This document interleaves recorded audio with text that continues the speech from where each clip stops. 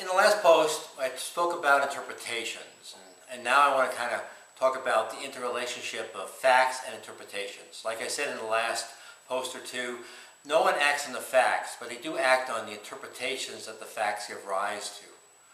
So we also talked about grounding in the last post, and I want to kind of explain a little bit more about how do you ground an interpretation.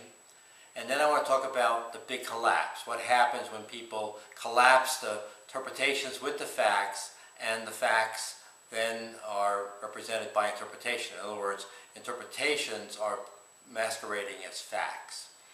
Let's talk about grounding. Let's talk about what does it take to ground an assessment.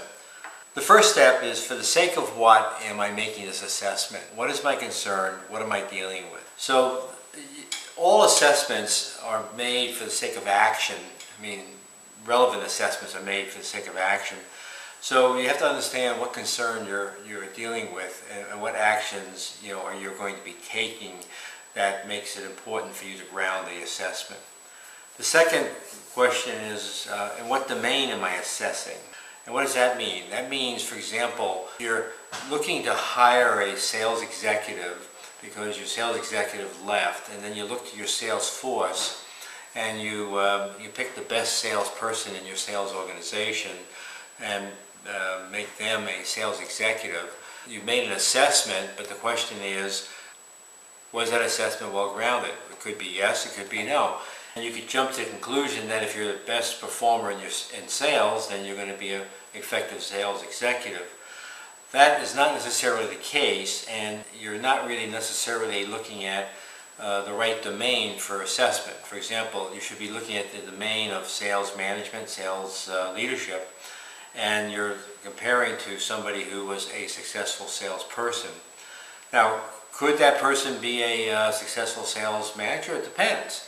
If they, for example, led some sales teams and they did a great job leading sales teams, and they were very powerful in their sales leadership, then you're making that assessment. And given the fact that they were good on sales teams, you might draw the conclusion that they'll be good as a sales executive. Now, at the same time, if you make a mistake in that assessment because you judged it in one domain, sales performance, versus another domain called sales management, you can wind up with a poor sales manager and a loss of a good salesperson. The next question is, what are the standards for assessment? What's the criteria by which I'm going to make this evaluation? And given those standards, what are the facts? What facts do I have to support this assessment? Is there any other facts or any other factual basis for possibly seeing alternatives to this assessment? So as you can see, the whole grounding process is not trivial. It really does require you to look at the assessment from a variety of factors, and also make sure you have some factual basis to support the assessment. And finally, can you look to anyone else to help you in making your assessment? Are there other people with other alternative points of view, or even supportive points of view, that could provide a better sense of grounding to the assessment you're trying to make here? So that's the grounding process. Now, let's talk about what happens when you confuse the interpretation, the assessment with the facts of the matter. So I call this the big collapse.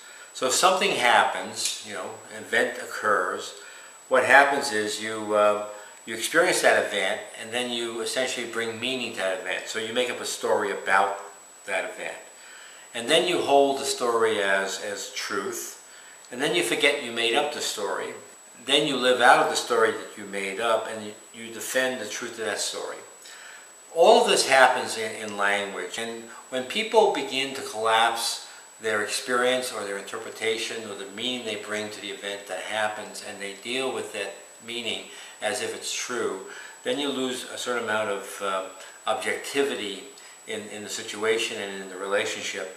And to a large extent, this is a major cause of suffering, personal relationships as well as in the corporate world.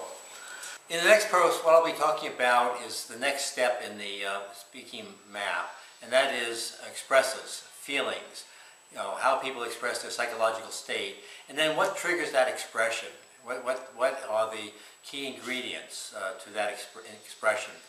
So essentially, we're also going to be talking about what are real feelings and what are interpretations disguised as feeling statements.